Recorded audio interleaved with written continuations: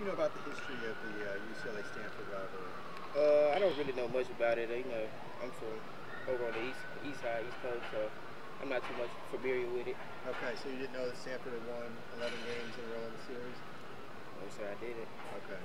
Hearing that though, does that make you want to end that streak?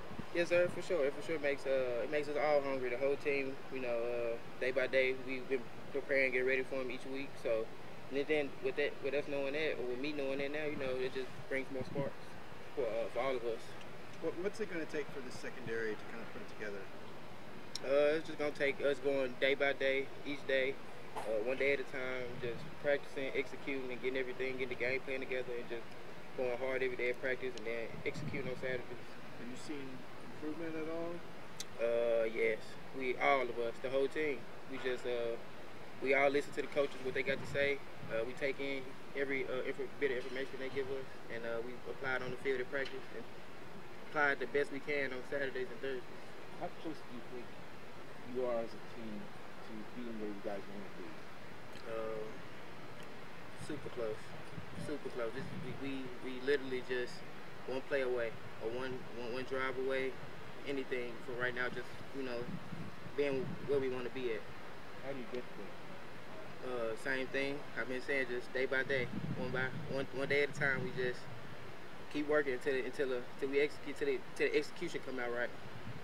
Is there any changes to the scheme, or is it more that individual players need to execute better? I think really and truly it's just more of all of us. All of us just need to keep going every day, keep going hard and listening, keep working hard, keep executing. You've been here as long as anybody. How much do you want to end this Stanford winning streak over UCLA? Oh yeah, definitely. Just want to get the W. Just one game at a time, taking one game at a time, and just like a 0-0 record type of mentality. Just next week. So just excited just to go back home, play Stanford, and just to get this W. So. Do you know last time UCLA has beaten Stanford? What year it was? Man, I just know that I haven't beaten Stanford yet, so just want to get this last W before I get up out of here. What's it going to take for the offense to gel on a more consistent basis?